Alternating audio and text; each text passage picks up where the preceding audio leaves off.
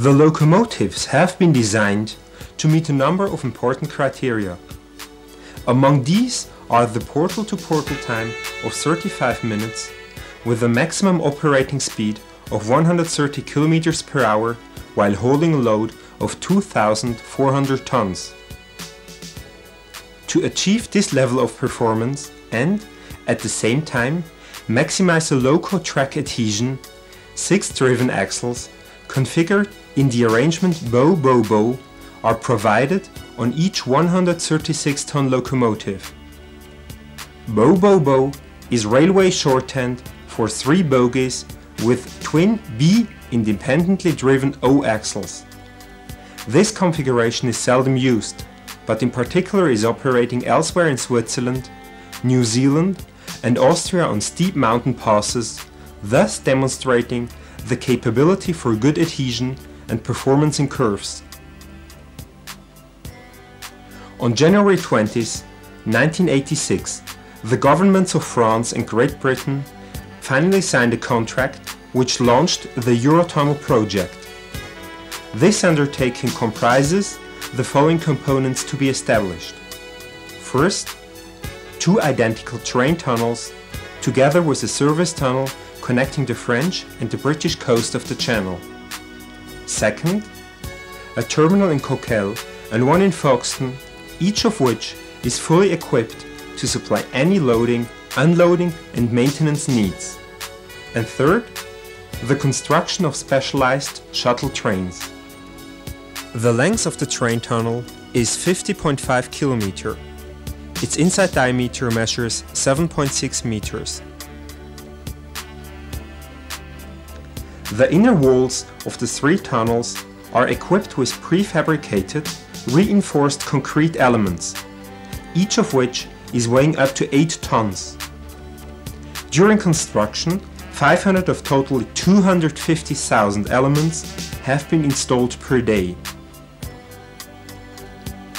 Each of the 2 terminals is designed to handle up to 20 trains per hour.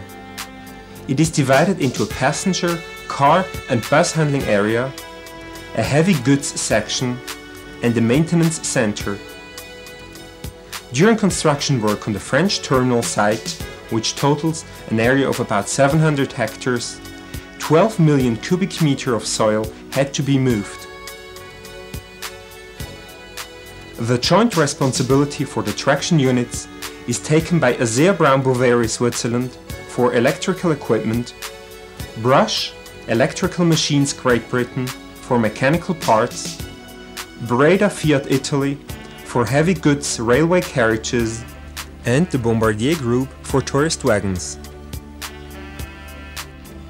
Besides safety and reliability aspects, the wheel arrangement of the locos was an important factor in its design.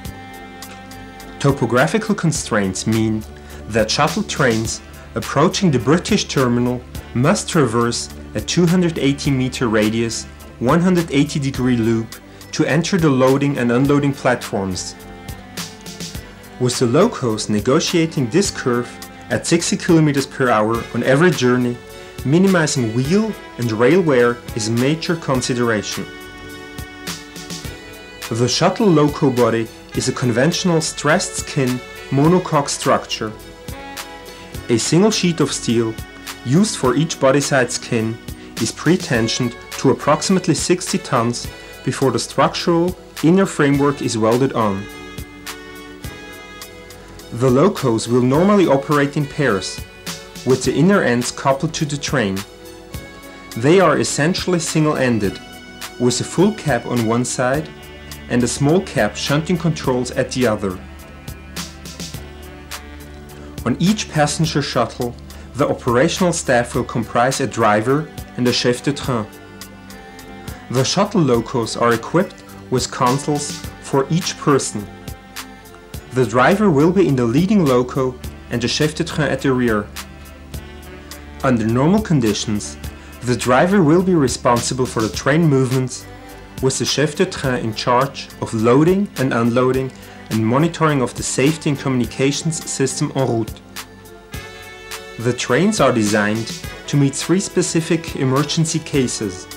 First, In the event of one bogie of one loco in a shuttle pair being isolated, the train must be able to complete the journey to schedule.